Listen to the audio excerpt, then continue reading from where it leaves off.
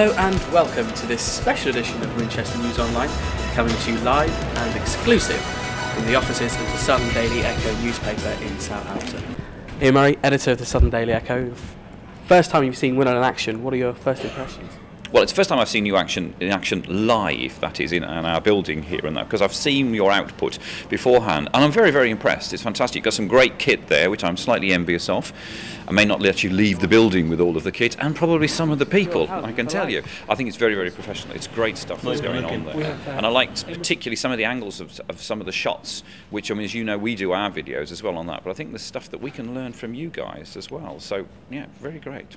I think that what you're doing is absolutely essential for the industry. You know that it's as tough now, actually, as it's ever been for journalists and any form of media to actually get a foot through the door. It has always been tough, actually. It was tough when I started, 30 years ago at the age of 2, obviously, and it's been tough all the way through. And it's people with talent, but it's people who know what they're doing that actually get through. So it's essential now in this era where you're looking for multi-talented journalists, one that can turn their hand to some video, ones that can turn their hand to actually some photography, but also have got the essence and the core of understanding what journalism is all about.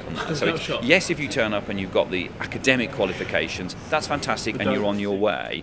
Yes, if you can turn up and you know a little bit more about the we and the way of actually being a journalist, that's great as well. But then you put in some of the technical stuff, you put in some of the practicalities, and you'll get gold to a newsroom. I think that the standards I've seen here are spot on. I mean, if anyone that came who could actually produce this kind of material is right up there with the best that I've seen. So no worries about that. Keep on going like that, and newsrooms, if not me, then others like me, are actually going to be chasing you. From myself and from all the team here at the Southerm Daily Echo, goodbye.